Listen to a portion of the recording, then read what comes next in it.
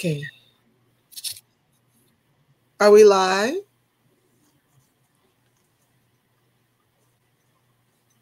I don't know if we're live or not. Oh, God. Okay, go ahead. Okay. We're live, Tamara. Okay. Hi, everybody. Hi, David.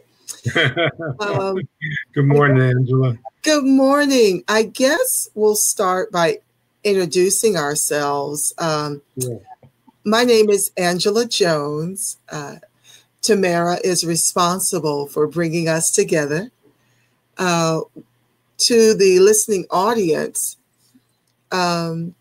we could not hear Tamara, so she is in the backdrop and has decided to let David and I co-host her show. So thank you, Tamara. She is of the mind that the show must go on, and we are here to touch and agree that the show will go on. So I am one of the co-hosts here, Tamara for Georgia, yay. I am one of the co-hosts. My name is Angela Jones, and I live in Southern California. I am a proud core member of the ADOS SoCal movement, which is a chapter of the ADOS national movement. And our biggest fight right now is for reparations for American descendants of slavery. I work in work comp law by day as a litigator and negotiator to get the doctors paid for the treatment that they've rendered to the injured workers here in Southern California. And I am the proud mother of a beautiful 15-year-old daughter named Genesis. So my plate is pretty full down here, fighting for reparations and fighting locally to help ADOS with unemployment and underemployment, affordable housing, and homelessness. So that's my Cliff Note version of my life here in Southern California, beautiful Southern California. And David, who are you, since I'm just now getting to know you?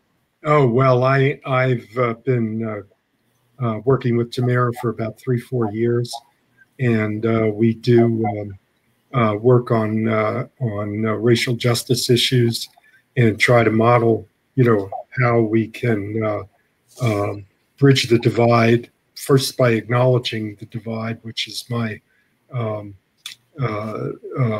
whatever it is website, and then I am a historian. I've been teaching history at the college level for about 30 years, and I was a blue collar organizer for about 8 or 9 years before I went to graduate school. So that's my thumbnail of my background. For listeners on this radio, this video cast, I need no introduction, as they say, because I've been doing it for many years, working with Tamara and then on our show for the last 1.5 years. So why don't we talk about ADOS a little bit, and what kind of, and at the same time, I think it would be important for us to do a little bit of review of the Democratic debate last night and some of the issues that it raises, both for ADOS issues and also for the future of politics. What the political direction is that we're going in. So I guess that's that. If that's okay with you, that would be our agenda for the morning. Sounds wonderful. Let me just back up a little bit. Yeah. Tamara flashed about the Friends of ADOS Super PAC. I forgot to mention that Okay.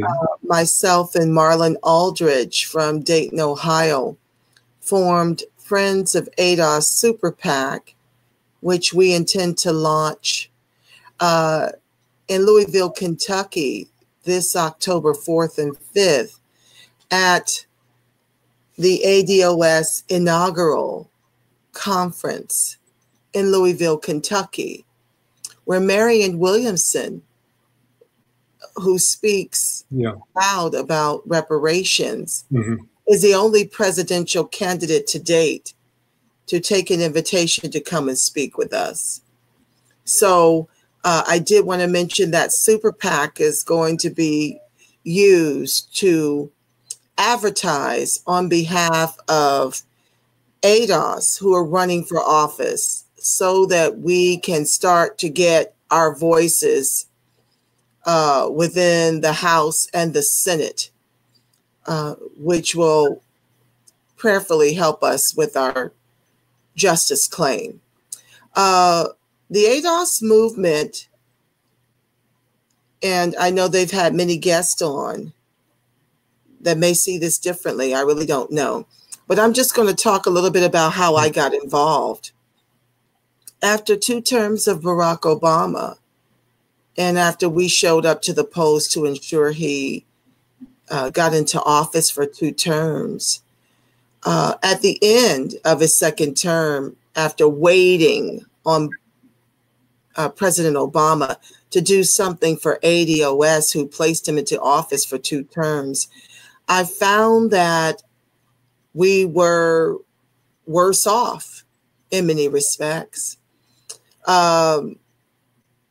We were experiencing unemployment disproportionate to the rest of the country, although the employment numbers didn't really reflect that. A lot of our jobs have been replaced by gig jobs like Uber and companies where we had no protections, no benefits, suppressed wages, things of this nature, which skew the unemployment numbers. We were being murdered by the police who weren't being brought to task on these issues, weren't being brought to trial, weren't being convicted for murder. Were just able to say they were afraid for whatever reason that the person pull out a cell phone or reach for anything, just annihilation. That was happening on his watch, and all we got were apologies. The incessant drone wars were problematic for me.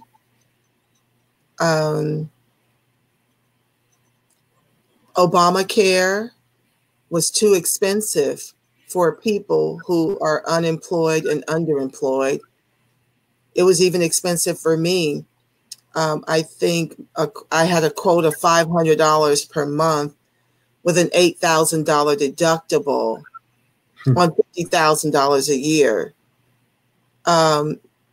If $8,000 deductible if I had to be hospitalized.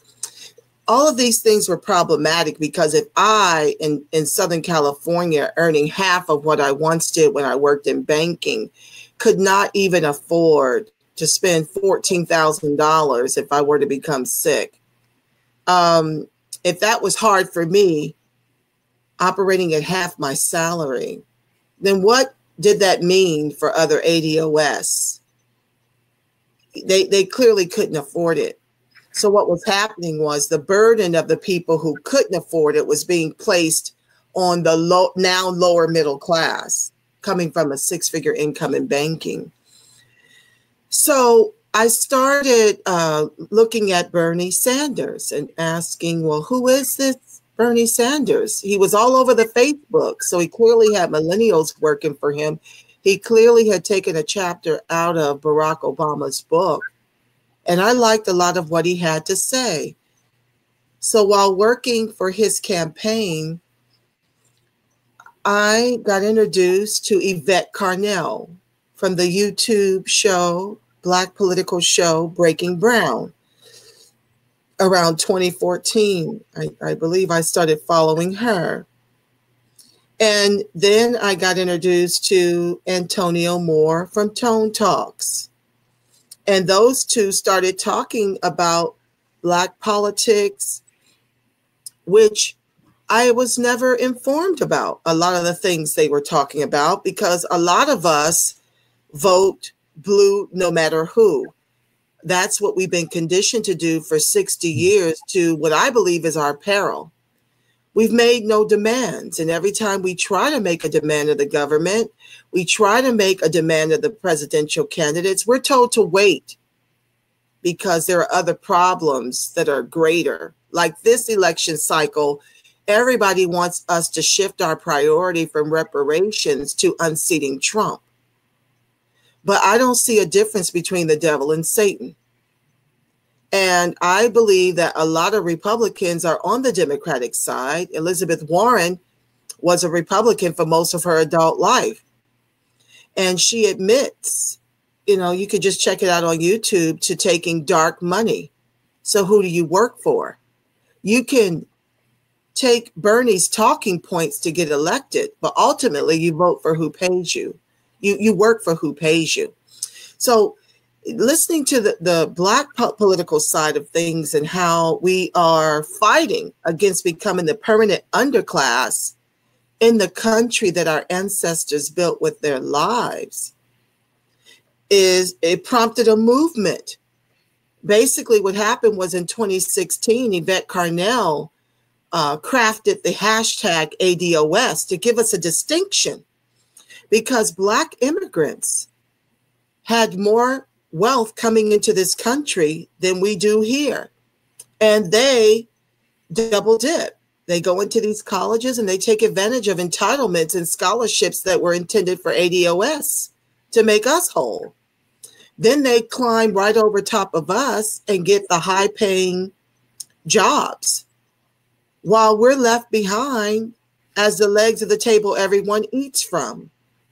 So Yvette Carnell crafted the distinction for ADOS so that we could clearly see who is entitled to the justice claim. And it's not to say that if they descend from slaves in their respective countries that they aren't due entitlement. But it is to say, if your lineage is not from American descendants of slaves, Africans who were brought over here in chains in 1619 to work this land under the most heinous, brutal chattel slavery ever known to the born world. If you don't come from that lineage, then you aren't entitled to reparations in this country.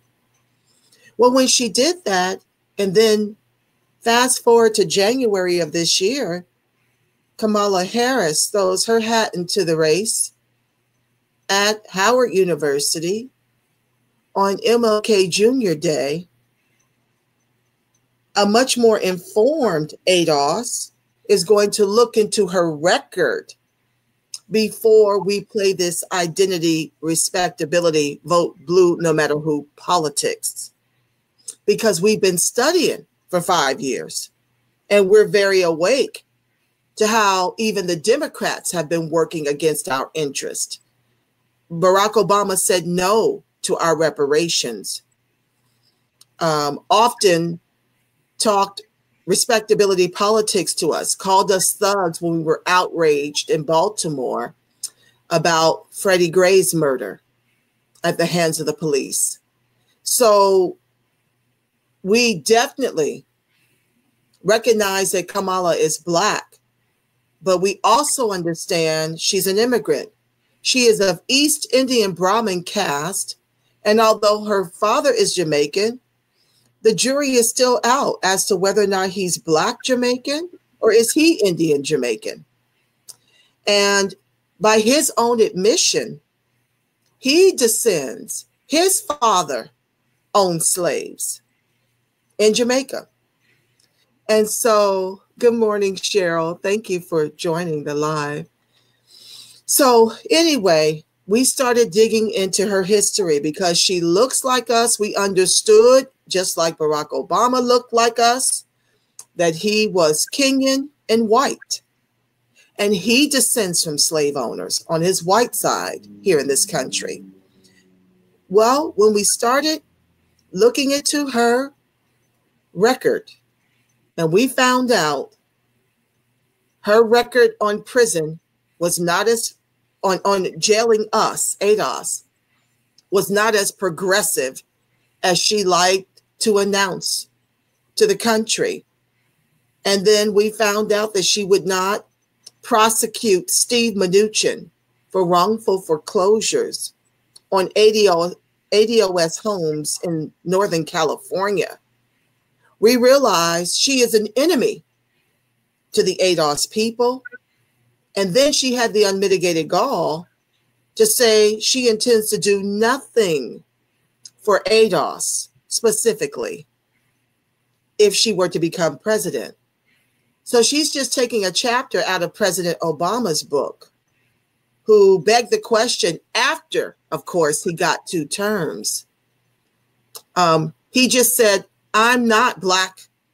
I'm not the president of Black Americans, or something to that effect. I'm paraphrasing, but basically he let himself off the hook from having to do anything specific for ADOS people, whom everyone benefits from the wealth that we now have in this country.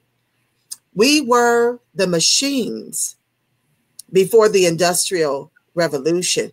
We were the shoes that this country built all of its wealth on. Not just the government, the banks, the insurance companies. We were less than animals and treated less than animals. And so all the wealth that's been calcified at the top, out of 107 trillion household dollars, white people benefit from about 104 trillion.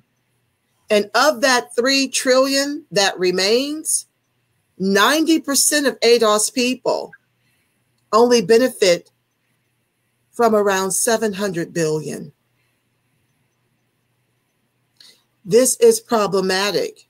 And it's problematic for presidents that look like me, who want my vote, to think it is okay to not grant us the reparations, not in a form of charity, but it is a debt. So anywho, I'm almost done with this segment. Shealey Mitchell went on the Joy and Reed morning show after Kamala's poll numbers started to be impacted by the work we were doing on YouTube, informing ADOS about Kamala's record. We didn't have the privilege or the benefit of Barack's record. He really didn't have a record when he ran for president. We had some things he did locally for Chicago politics, but not any real track record on what he did, how he performed, anything like that. So once we started to impact Kamala's poll numbers, the next thing we know, Shealey Mitchell goes on the Joy and Reed morning show and starts referring to us as Russian bots. That's been America's go-to since Hillary lost fair and square in 2016. Okay, so we became the Russian bots. And so the movement happened to us in defense of that narrative, to let this country know that ADOS and our demands for reparation is real. We're tangible people. We are descendants of slaves fighting to not be the underclass in the country that our ancestors built with their lives. Thank you, Shamika. I see you. No, it's not okay. None of it's okay. And so it's just problematic that, well, the movement had to be formed. We've got about 30 chapters throughout the country so far, 15 states, 30 chapters, and we're gearing up for our inaugural conference where, like I said, Marianne Williamson has been on reparations. This is not for political expediency where she's concerned. She gets that this country will never be its full potential without repairing the American descendants of slaves. And she's the only one speaking full-throated about that, the only candidate that has offered to come to the inaugural conference to speak on it. But she's been on reparations since she wrote her book, The Heart of America, or Healing the Heart of America, back in '97. Unlike some of the other candidates who are pretending to be for reparations by paying Congress to study our repair into perpetuity under H.R. 40. We don't have time to study what we know is already due. We've had our lead economist, Dr. Sandy Darity, put together the trillions we are owed. And we have a whole list of demands outside of the check, which, you know, the government is not trying to cut checks. They want to give us more programs that they can give with one hand and take away with the other, just like they did our civil rights. It went to white women, immigrants, everybody but us. It started to get dispersed and spread out that way. We have no protections under the law. Even out here in Southern California, it is so bad that you now have to know Spanish just to get an interview. And that still doesn't guarantee you a job, because we have no social capital in Southern California. We have no one that looks like us or that descends from us in places to hire. So we are left to be hired by immigrants and white people. And without any protection under the law, like we once did affirmative action, which is why that was needed in corporate America. Because left to their own devices, they don't readily hire ADOS. And we have gone from 15% in Southern California to 6%. We have 40% of the homeless on Skid Row that are ADOS. So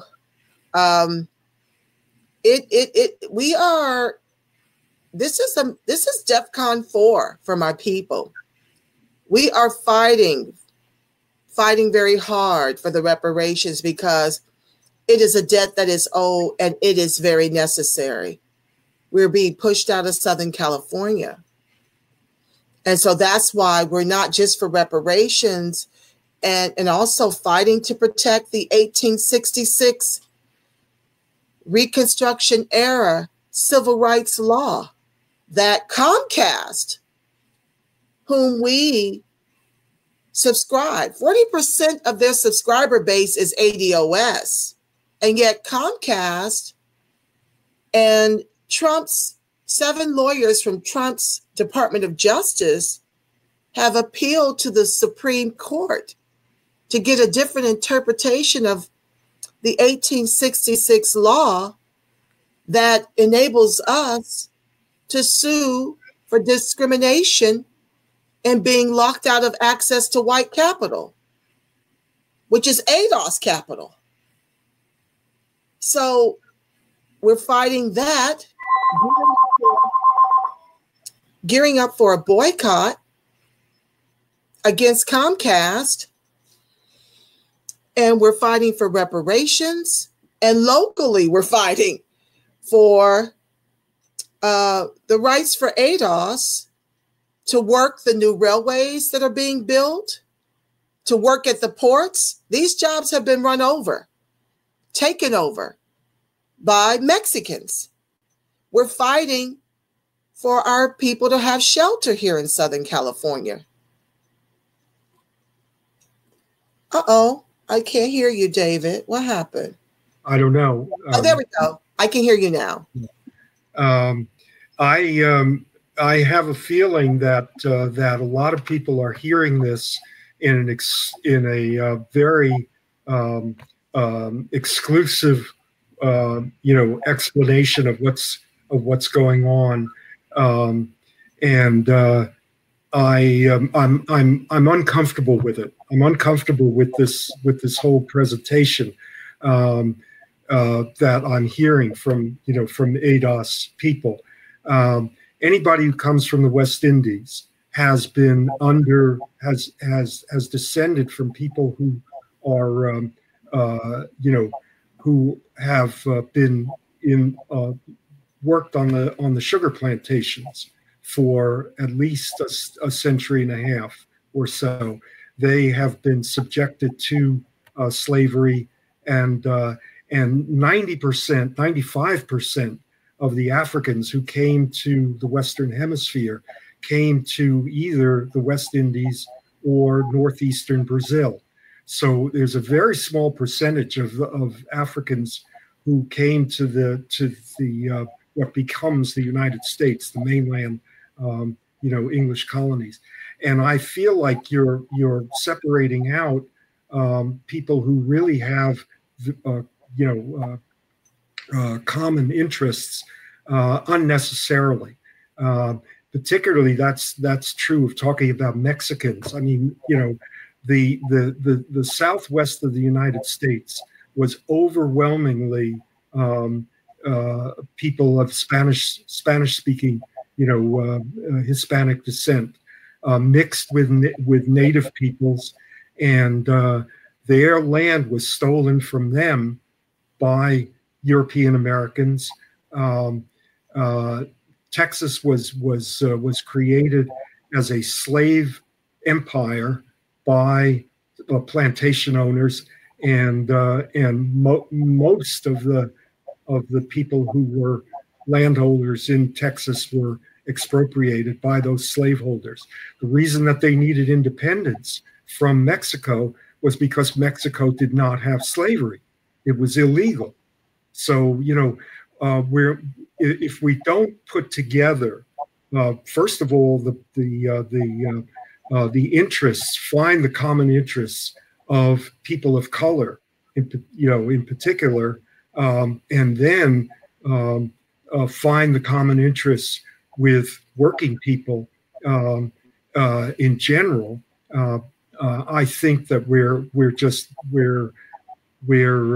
isolating ourselves. Each of us is isolating ourselves. My whole purpose, in doing this show with Tamara, is to both acknowledge that there are these divisions and clashes of interest, and find ways to figure out a just solution to the problem of solidarity, of how we're going to work together.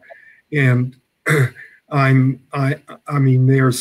there really has to be some sense about a two-way street here in order for there to be communication and and a resolution of some of these differences. Let me also point out that the kind of system that emerged in this country historically was a system of racial oppression, whereas in the and that was because there were too many people who became called white in this country to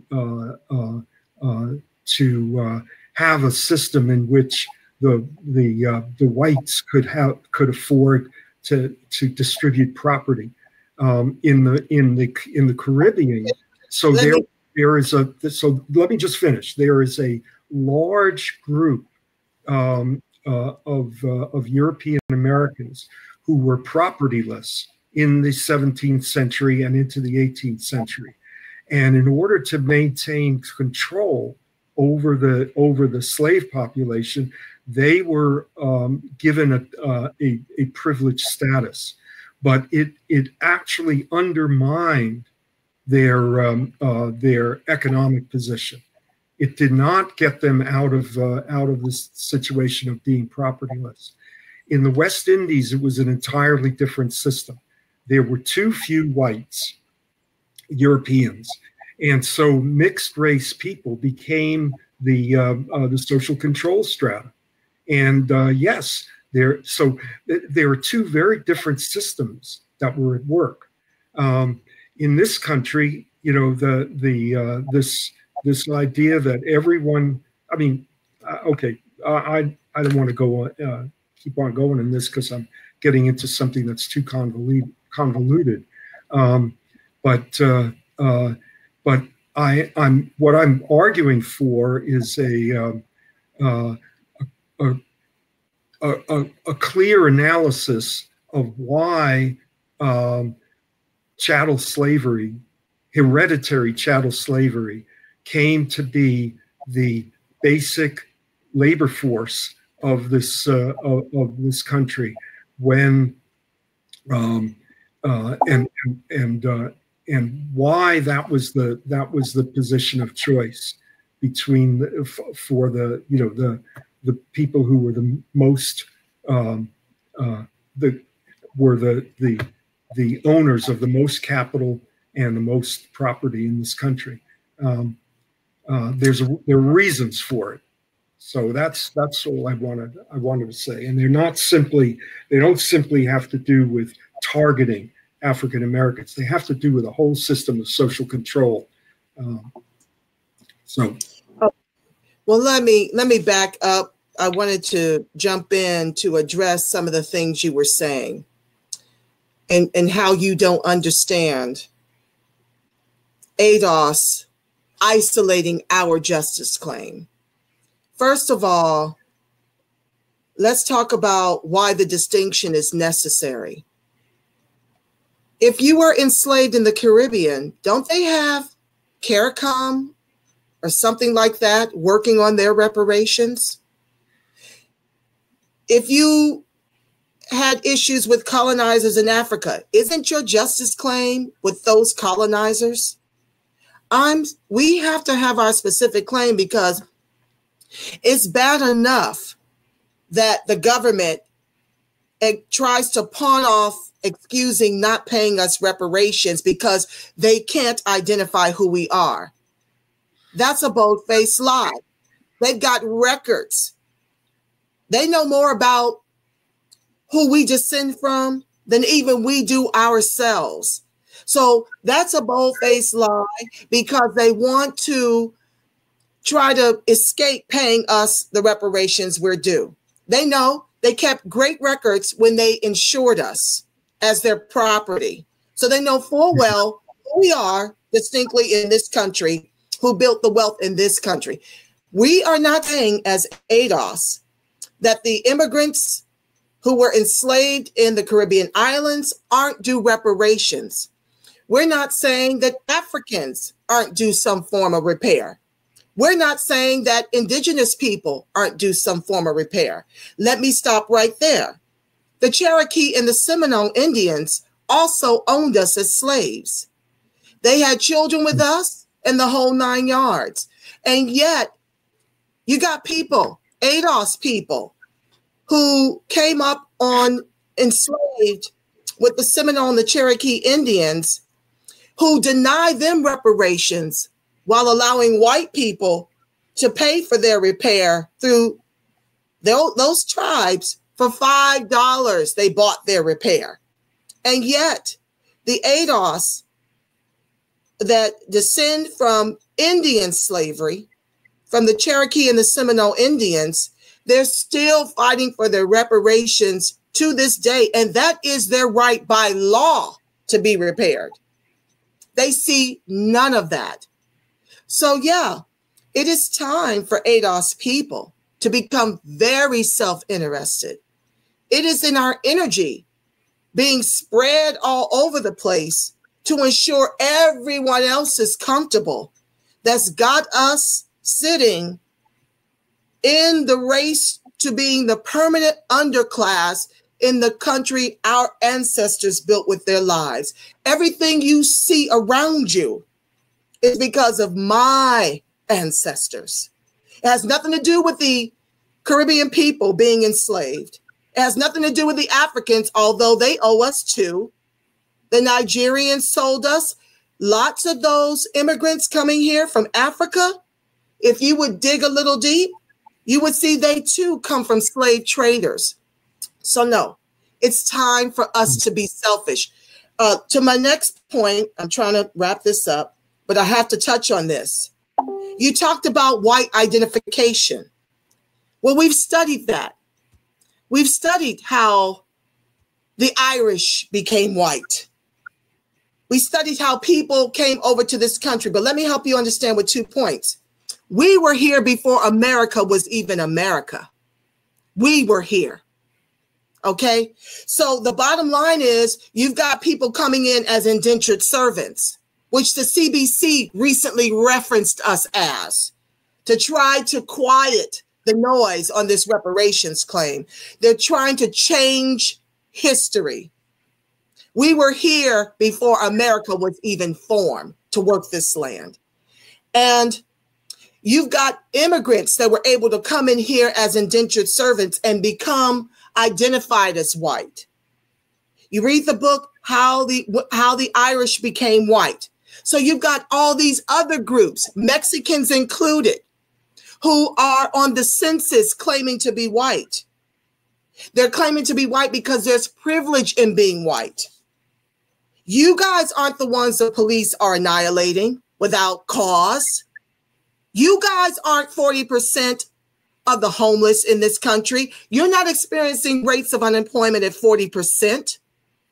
That's not your struggle. So even to identify as white because your skin is light, it gives you privilege in this country. But you can look at my brown skin and decide to discriminate against me. It doesn't matter how many degrees I have. It doesn't matter how much experience I have. The government has been complicit in our demise in this country, and it is on the government to fix us. We don't need to be made equal by a lot of these social programs that people want to lift. One tide lifts all boats. No. Because when you lift everybody, we're still on the bottom. We need an advantage. And that's what we're fighting for our people. One last point. I want to ask you, since you think that the repair should go to all people of color, which I hate that term, that's why we have the ADOS distinction. It's easy for us to get lost in translation when you lump us together as people of color. Did the Japanese share their reparations? Didn't they have a distinct group of Japanese in the internment camps that collected on their reparations? Even with the Jews, did all Jews receive repair from Germany for the Holocaust? Or were there specific Jews to receive that repair? I'm saying it makes it much easier for this country not to dilute the trillions that we're owed when we have a distinction such as American descendants of slavery. So those were my talking points to counter your position on why the ADOS distinction is needed. We love everyone, but that's been the problem. We've been loving on everyone. None of these groups thought to give us any slice of their repair. And like I said, even the Seminole and the Cherokee Indian gave white folk repair for $5. What they still deny our descendants of Indian slavery, the repair we're due by law, by the civil right. They are owed those reparations and they're still fighting. So that's my position. Okay, and I am very. I'm uncomfortable being in this position here because I agree with much of what you were saying, and what I'm trying to do is figure out a way to. Hello? Can you hear me? What happened to David? What's that? Uh-oh.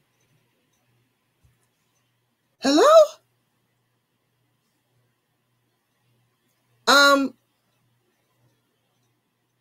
Okay, family. I don't see David. He disappeared. Okay, maybe he's coming back. Yeah, I'm back. I think. Okay, family. Oh, there he is. You blacked out. I missed you. Yeah. What happened? Yeah, I dropped out of your screen. I don't know. I think I dropped off altogether. But there's a message that says I'm in the show now. So, yes. Anyway, back up to what you were trying to say. What you said when you dropped off, I missed all of that. Yeah. Well, I'm saying that I don't know. I kind of lost my train of thought here. I remember the last word. You're uncomfortable with this position. You came on Tamara's show and then you dropped out. I don't want to be put in the position of interfering in a discussion that really should be held by primarily by, I know you don't like the word, but people of color. All right. I'm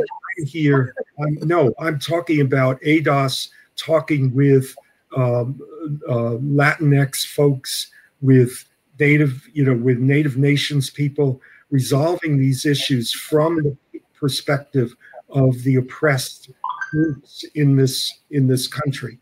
I don't want to get into the middle of that. What I need to do is to figure out ways that I can relate this to European Americans. One of the ways that I can do that is to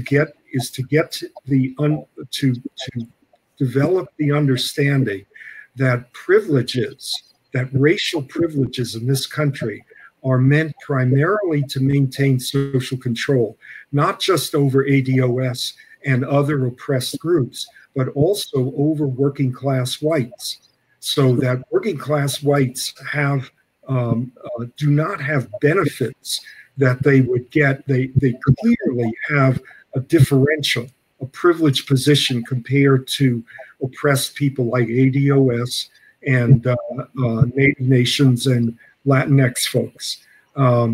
But compared to what their position would be if there was solidarity among these groups. In other words, if white European Americans rejected the racial privileges, they would be much better off in terms of power and in terms of their standard of living.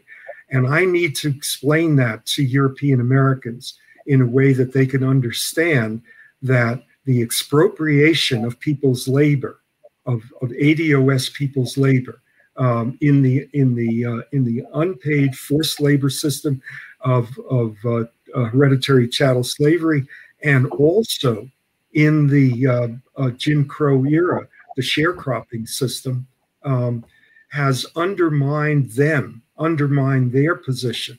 Because when you can do that to one group of working people, it undermines all groups of working people. So I've got to figure out a way to explain that, to bring that perception and that concept, that framework to European Americans, that we are not better off because of slavery and sharecropping and Jim Crow and the racial oppression that's going on today. We're actually worse off, all right? Even though when you look at us in comparison to African Americans, there's a chasm, there's a tremendous inequality. But if you break down European Americans by class rather than simply by race, you find that there is a whole class, a working class of European Americans who is not receiving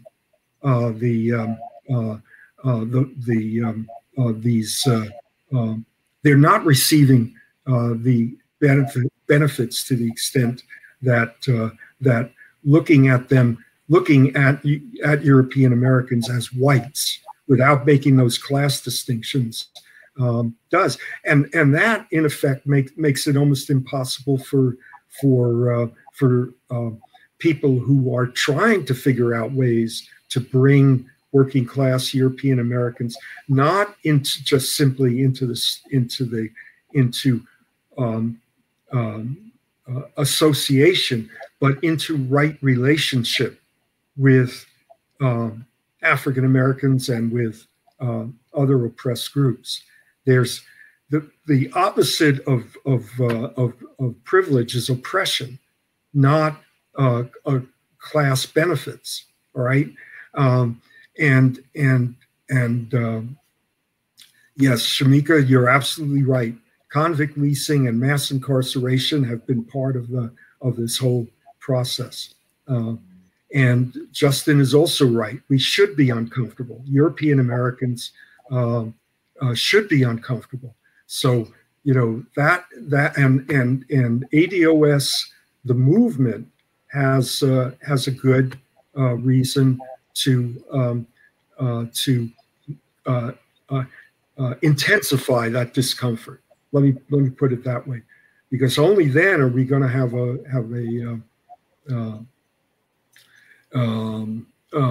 a real honest conversation about what the wealth of this country is built on. Now, Egberto is here. Can you hear us, Egberto? Yes, I can hear you. Can you hear me clearly? Yeah. I can. Hi, Egberto. Hi, Angela. Hi, David. How you all doing? Yeah. Politics done right, Egberto Willies. Yeah. He's been a regular contributor. And sorry, I didn't want to take up all of that time. Thank you for the exchange, and thank you for being courageous enough to have this exchange. It is uncomfortable. Yeah, but we've been uncomfortable for a long time, and it's time to share the discomfort. I am not uncomfortable. What I believe Trump is never uncomfortable. But I am not uncomfortable at all. I think, can I say something? Because I was listening to the entire conversation, and maybe it's because I'm one of those nerdy engineers by training. I don't know if that's the reason why. And by the way, Angela, I don't know if Tamara told you, but I'm one of those foreign blacks, like those Latino blacks from Panama. You know what I mean? So. Oh, now I can't hear you. You can't hear me? Oh, I just heard you now. Yeah, now I hear you. I said, no, I've seen you in action when my brother Chris from Sacramento was on with another ADOS. I saw you and I was trying to jump in, and I heard you. I know you. I see you. Okay, well, I want to add to the discussion because I think it's numerically speaking and all of that, I think it's so simple, right? Like I said, I'm an ally to ADOS, but I get that offensive irk when I hear even something that you said today, when you say things like some of those Nigerians did sell black folk to America. I've been talking that for a long time because you and I have the same grievance as being somebody in Latin America and the Caribbean that those people sold us to, right? So I mean, we share all those things in common.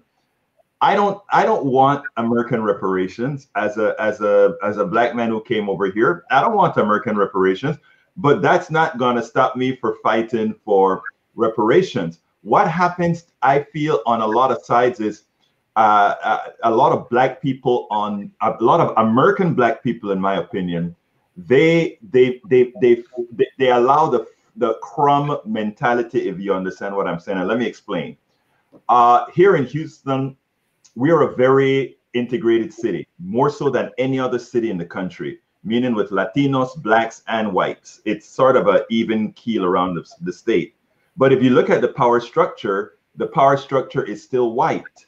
And what the white power structure does is it leaves set-asides, and then you have big fights between the black and the Latino community fighting for the crumbs.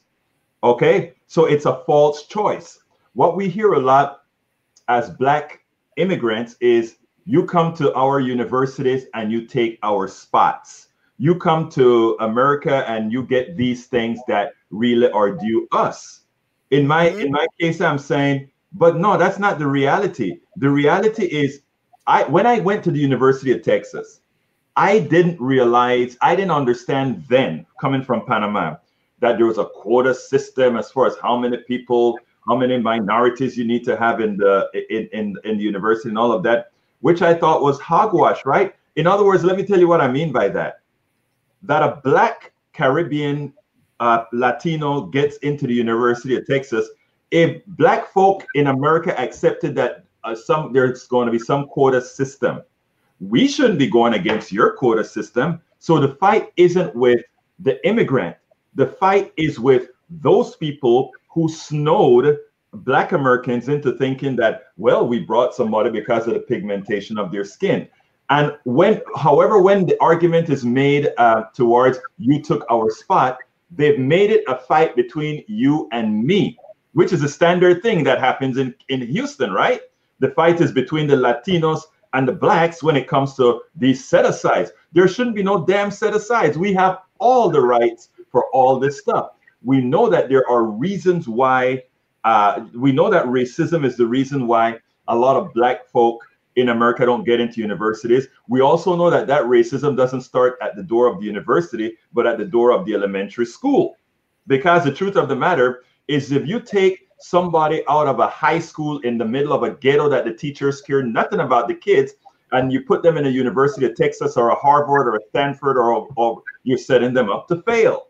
So the argument, I think, and I'm not talking about you because you've been very cogent in the argument that you made on the screen today, but the arguments that you hear about ADOS, and on this part, I do blame you and all the other cohorts in that it is, I think, incumbent on you guys to stop the type of arguments that say things like you've taken our spot, because it simplifies something that, or rather, it complicates something that is rather simple. We didn't take a damn thing away. Maybe we were used, not on our part, but we were used by a system that continuously pits people against each other to maintain power. White supremacy does that.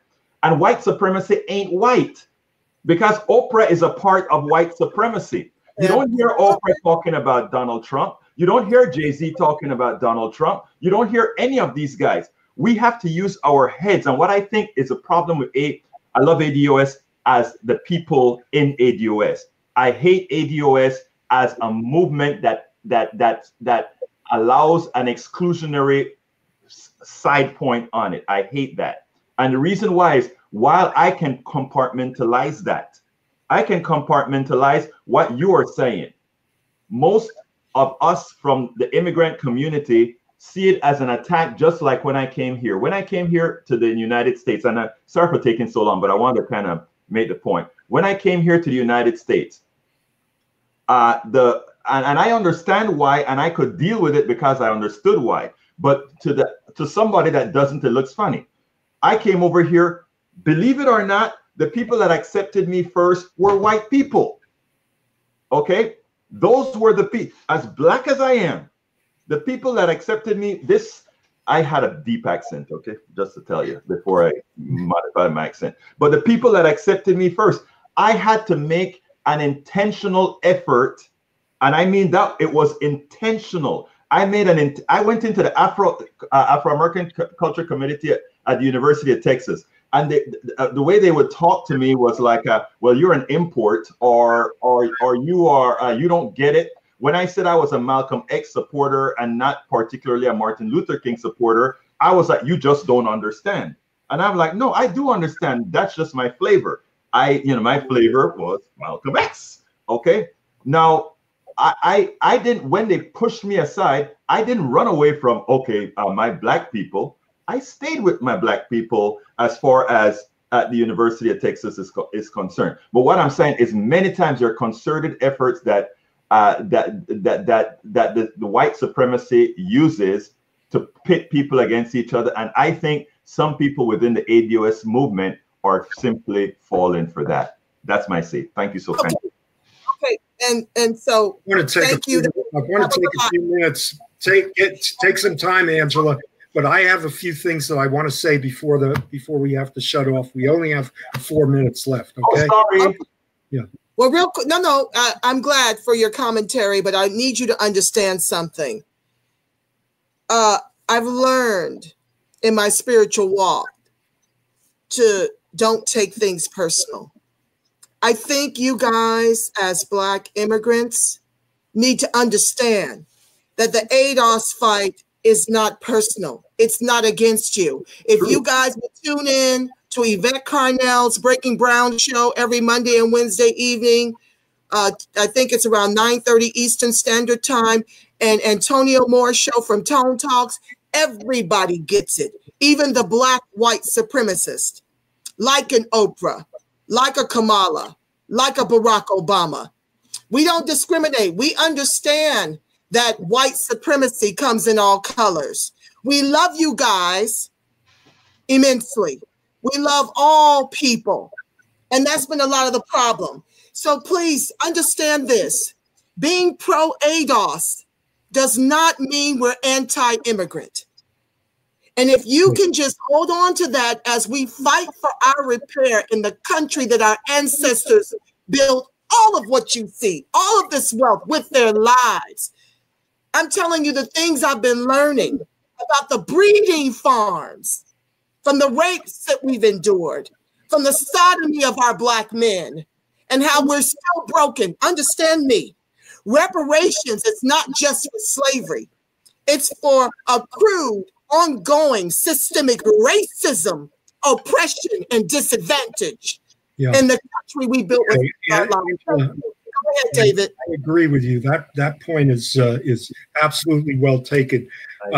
We need to have more discussion about who built this country and why it was that way. But I wanted to mention something that I heard after the debate last night, and I think it's really important for people to consider. The engagement in politics in this cycle, now starting in 2020, is those people who are very or extremely engaged in politics come out among voters, come out as 70% for Democrats and 76% for Republicans. Okay, now there are smaller numbers of Republicans. But I want to get these public opinion polls out there. However, when you look at the core base of the Democratic Party, the level of engagement is much lower. That is for Black, for Latinx folks, and for young people. It's in the low 50s. Yes. Okay? So the Democratic Party has failed thus far to engage those folks, who are really their core constituency. And all of this BS, that people are saying about how we need to get moderate Republicans and, people who are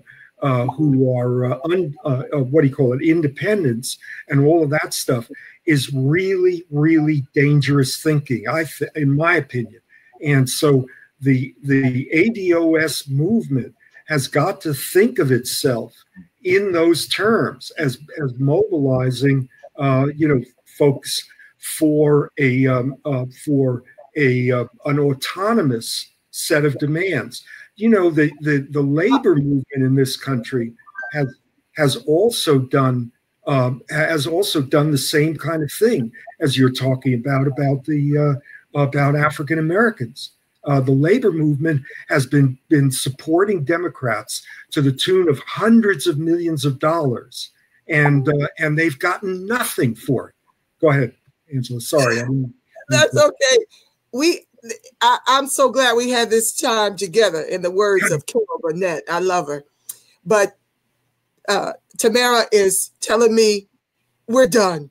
Yeah, we are going to have to come back. This has been so much fun for me. All right. I've been threatening to start Friends of ADOS television, and this is my first experience being on camera. I hope I did the conversation justice. Yes, I'm very passionate. Yes, I'm very passionate about all of us, but my people, ADOS. I just am. So I thank you guys. We have to come back. We have to do this again. Maybe Tamara will let us take over the show another time. But I thank you all. Have to figure out how to get that glitch going, so that she can't be heard on air. But thank you and yes, thank you. This has been an honor and a privilege to be amongst both of you. I've learned a lot. And I'm going to take everything you said into consideration as I continue to speak up loud and proud for ADOS. Thank you. Okay. Thank you so kindly, Angela. I learned a lot as well. Thank you, audience. We love you guys. Thank you, all of you, your comments. Thank